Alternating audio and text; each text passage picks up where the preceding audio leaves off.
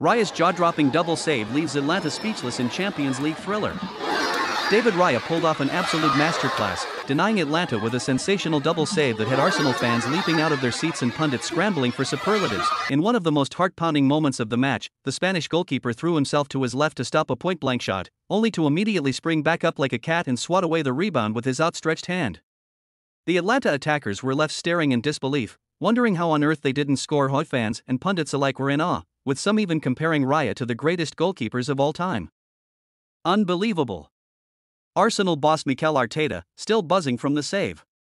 David's save completely changed the game. He's been outstanding all season, but that moment really showed off his world-class ability. The double save wasn't just about keeping Atlanta out, it completely shifted the momentum. Arsenal, inspired by Raya's heroics, found a new level of confidence and surged forward, determined to make the most of their keeper's brilliance. Raya wasn't just stopping shots, he was powering up the whole team.